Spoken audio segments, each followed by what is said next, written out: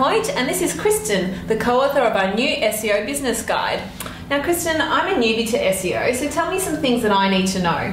Well, you've probably heard it's really complicated and really hard, and it's for geeks, and it just involves a whole bunch of using Excel and all these kind of things. Scary. You know, there's some fundamental things that, I mean, that's true, but there's some fundamental things that everybody can do, like any small business owner or web developer can actually use as part of their arsenal. Okay.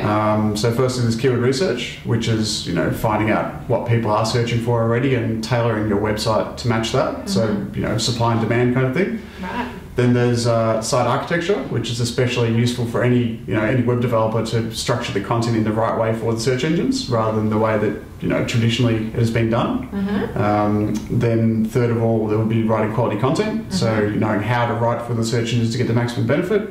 And then last of all is getting the right backlinks, so getting your name out there, which I'd consider to be PR. Mm-hmm. You know, effectively you just go and email people and get people to link back to your site in the most relevant way. So anybody can do that. Any web developer, any small business owner can go do that for themselves, really. Even me. Yeah, exactly. Thanks, Kristen, and thanks for watching.